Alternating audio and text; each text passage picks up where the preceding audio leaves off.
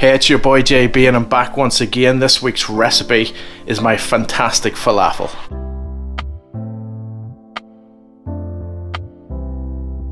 Add 1 tin of chickpeas to a food processor. Add 1 red onion.